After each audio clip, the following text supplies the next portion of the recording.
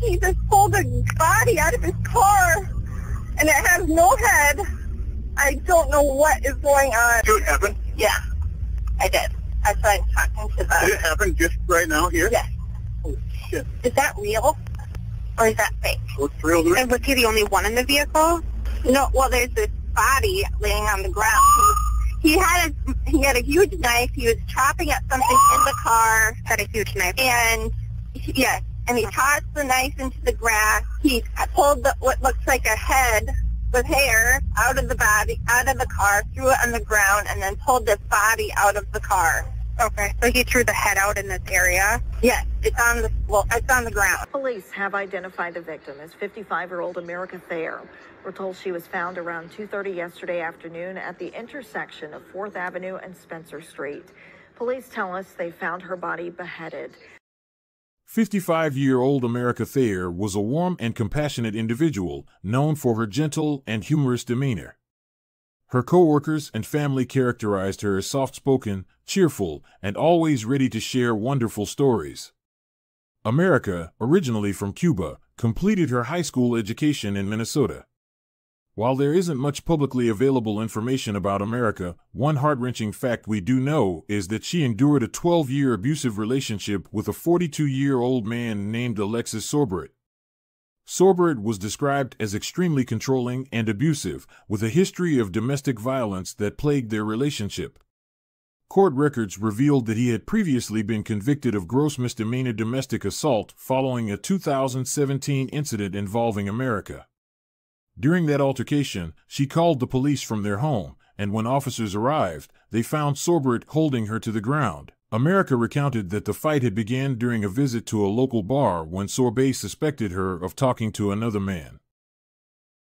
According to America's son, this was just one of many incidents of domestic abuse between the couple.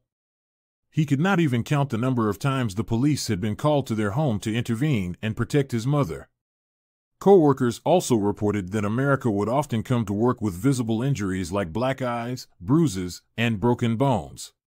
She would sometimes spend the night at the home of her co-workers so she did not have to face him. America found herself trapped in a classic cycle of an abusive relationship. Sorbert had complete control over her, and she struggled to break free. Even when she did manage to escape, she would eventually return. It was one of those relationships where people knew in their hearts that it wasn't going to end well. The shocking and tragic event unfolded on July 28, 2021, when officers responded to a report of a stabbing near downtown Shakopee, Minnesota, around 2:30 p.m. When they arrived at the scene, they discovered America's lifeless body, decapitated, lying next to a car. Reports indicated that an argument between America and Alexis Sorbert had escalated while they were on their way to a court hearing. Sorbert had been charged with setting fire to their apartment during a confrontation with the police. In response to America expressing her desire to end their relationship, Sorbert struck her with an 8-pound dumbbell and then decapitated her with a machete. Witnesses saw Sorbert behind the wheel of their car, making a hitting motion during the argument. One witness recorded a video that appeared to show Sorbert pulling America's lifeless body from the car and tossing her head by the hair next to her body in the street. Tragically, just weeks before this incident, Sorbert had casually joked with a friend about decapitating America. This case has deeply shaken the community, leaving America's family and loved ones in pain and disbelief. Tonight to remember 55-year-old America Thayer. She was brutally murdered in Shakopee yesterday. Today we're learning more about Thayer, the suspect in her death, and what friends have described as a troubling relationship between the two. And Fox 9's Mary McGuire joining us with more on this story. Mary? Friends and co-workers who came to the vigil tonight say they want America to be remembered as the sweet and kind person that she was, not for the tragic way that she died. God was never forgotten. Holding a sign and balloons, Faith Howie and her family came to the intersection of 4th Avenue and Spencer Street to honor the life of their neighbor, America Thayer. I'm not going to see that beautiful smile again that I've seen every day. They weren't alone. Former co-workers and friends stopped by the memorial, leaving flowers to remember a woman they call an angel on earth. I'm still kind of in shock. It's just really hard, and very traumatizing. Just 1 day earlier, Shakopee police were called to that intersection. A search warrant reveals when they arrived, they found Thayer's decapitated body lying on the ground next to a car. Authorities say they have a suspect in custody, who multiple people tell Fox 9 was in a long-term relationship with Thayer, where domestic abuse was a consistent problem. About a month ago, Howie says Thayer came to her apartment looking for help. She goes, "Can I come sleep here tonight?" She goes, "I'm afraid he's going to get up and start in again." Court records reveal the suspect was convicted on domestic assault charges in 2017 and was facing arson charges for allegedly trying to burn his apartment down. On the most recent charges, he was released on $50,000 bond this spring. Those close to Thayer say they don't want people to remember the way she died, but rather the way she lived. We just needed a time for everyone to heal and come together and just remember for who she was and not for what happened. Alexis Sabarit was captured and arrested approximately 2 miles from where America's body was found. Where'd he go? Right here. Stop. Get on the ground! Get on the ground! Now! Do not move!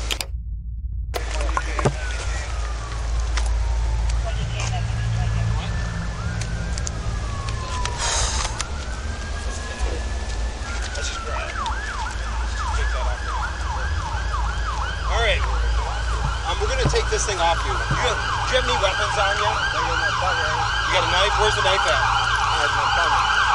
It's in the bag? Okay.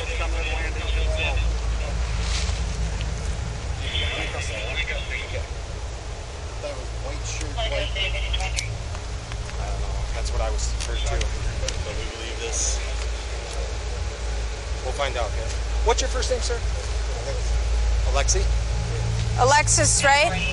Sabarai? You got your ID in your pocket? All right. What we're gonna do is we're gonna after the officers finish patting you down here, we're gonna put you in a car and we're gonna go visit with you a little bit here. We're gonna need a translator. Upon his apprehension by the police, he was questioned about what happened to America's head. In a recorded video, Alexis was seen mimicking a cutting motion across his throat in response to the inquiry.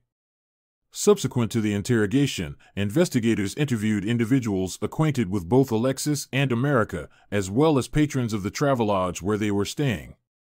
Information gathered revealed that Alexis had reportedly threatened to decapitate America days before the tragic incident.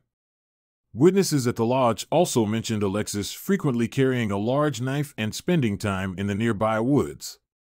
A friend of America's alleged that Alexis feigned mental illness to manipulate the courts and receive reduced charges for previous crimes. Alexis Sabarit, who was initially found guilty of first-degree murder for beheading his girlfriend and fleeing the scene, was later found not guilty by reason of mental illness in Minnesota. The court determined that he suffered from a psychotic disorder and had acted on paranoid delusions, believing that America was trying to harm and kill him, including accusations of poisoning and implanting items in his body. It was a horrific crime carried out in public 2 years ago in Shakopee. 55-year-old America Thayer was murdered, then beheaded on a street corner. Tonight, her family is left heartbroken again after a judge issued a new verdict in the case. Lou Ragoose explains. This was difficult even for the family of the victim, America Thayer, to understand, because in May, a judge found Alexis Sabarit guilty of first-degree murder. But then today, that same judge ruled that he can't be held criminally liable because of his mental state when he committed the crime. Not guilty by reason of mental illness. The ruling the family of America Thayer was dreading when they came to Scott County Court to confront her killer. Hearing the words not guilty to murdering my mother, it's really hard for me to understand. It's hard for me to explain to my family, too. America came to America from the Dominican Republic with her son, Charles Thayer. They became citizens, and he looked forward to living a long life with his mom, who was just 16 years older.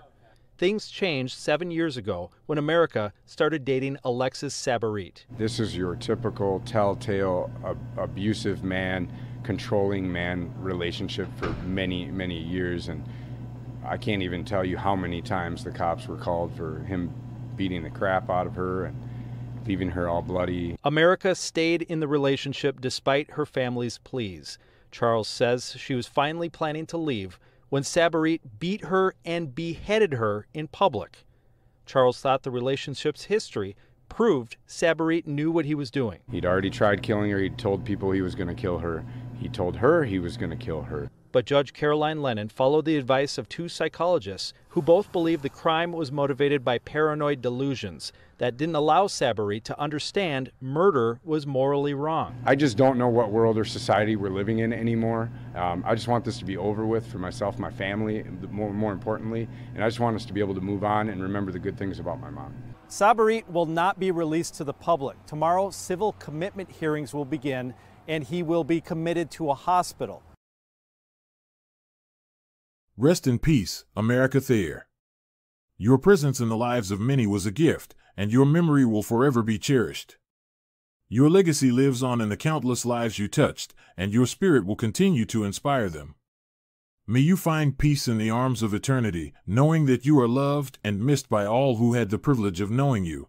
Thank you for watching. Like, share, comment, and subscribe. See you in the next video.